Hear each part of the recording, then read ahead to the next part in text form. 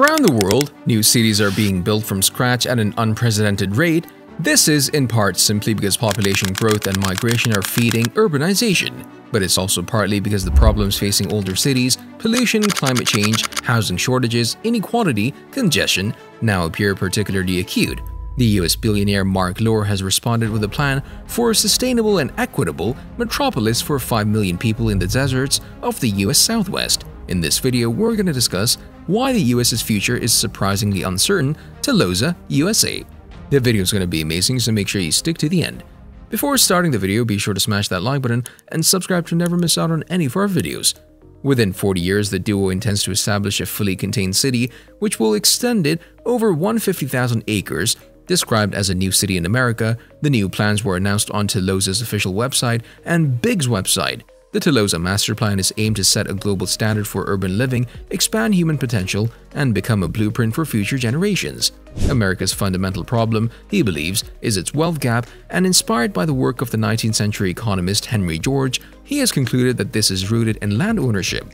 Society at large creates property value, but the gains accrue, unfairly in Lore's view, only to the property owners. Telosa would solve this. Anyone would be able to build homes and sell them, but the city itself would retain ownership of the underlying land.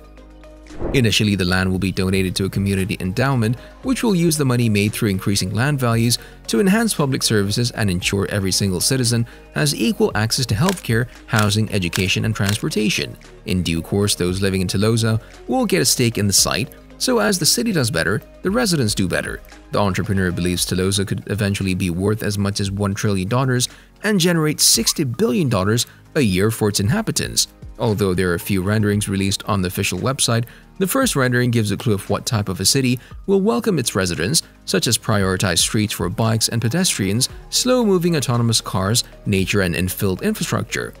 Our vision is to create a new city in America that sets a global standard for urban living, expands human potential, and becomes a blueprint for the future generations. A statement from Telosa reads, Marc Lore is the driving force behind the city. The former CEO of e-commerce at Walmart, the entrepreneur sold his website Jet.com to the retailer in 2016 for $3.3 billion.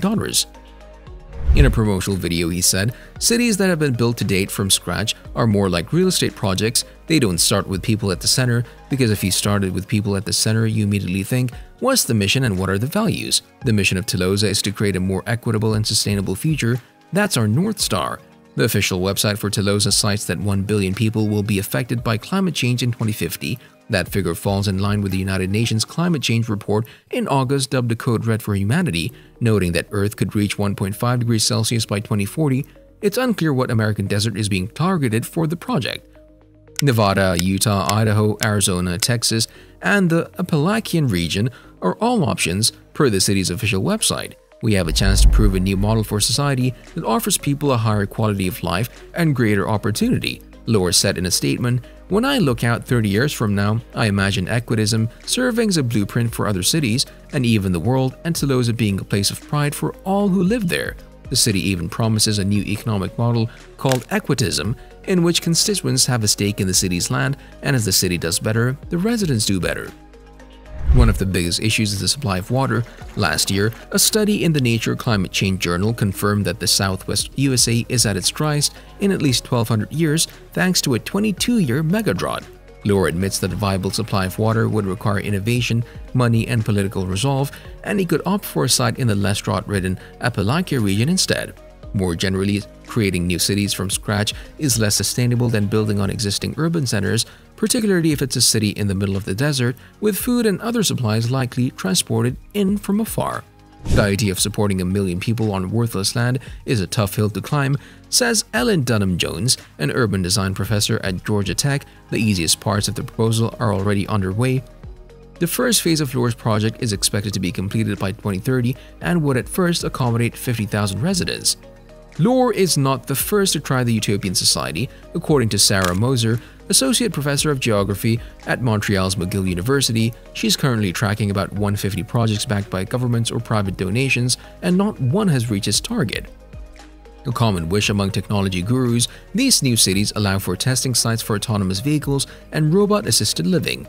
Just last year, Toyota announced its plans to create a 2,000-person city At the base of Mount Fuji for this type of community, of course, there's always New Harmony, Indiana, a thrice-failed utopian society, and Ebenezer, Howard's Garden City, sparking garden cities across the globe, never quite adding up to Howard's original plan. Capitalism has been an incredible economic model, but there are significant flaws, especially around income and wealth inequality. Lore said many of these flaws are a result of the land ownership model that America was built on. There's a finite amount of land, and that land was claimed generations ago. Communities were created, tax dollars were used to invest in the land, and therefore the land increased in value over time, with landowners not having to produce anything or take any risk. Land could essentially go from a barren piece of desert to a modern-day city worth billions or even trillions. So what if that land had been owned by community endowment? There is plenty of lands left. What if we had a clean slate to demonstrate this new model?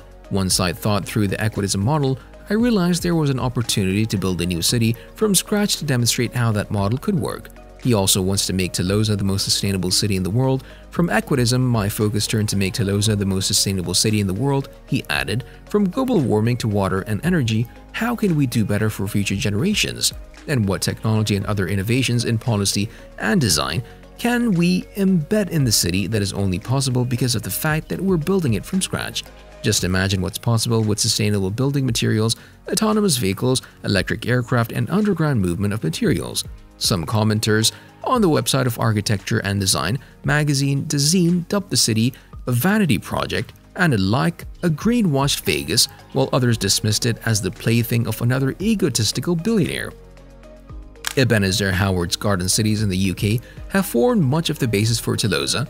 The city aims to have a density of 33 people per acre or 4,046 square meters, which is a similar density level to San Francisco. Taking its name from the ancient Greek word telos, a term used by the philosopher Aristotle to describe an inherent or higher purpose, the city would allow residents to participate in the decision-making and budgeting process. Commenting on the Telosa announcement, Grant Sams, a research analyst specializing in smart cities at Guidehouse Insights, told Cities, "Today, projects like this can spur the public's imagination about how a city, any city, can be molded and remolded to better serve its residents." While big dreams are certainly notable and intriguing, the track record of these types of proposed developments to achieve their vision is unfortunately poor. Let us know your opinion in the comment section down below. That was all for today. Hope you liked the video. Don't forget to subscribe to our YouTube channel. Stay safe, and we'll be back soon with another video just for you guys. Until then, take care, stay safe, and be happy, guys.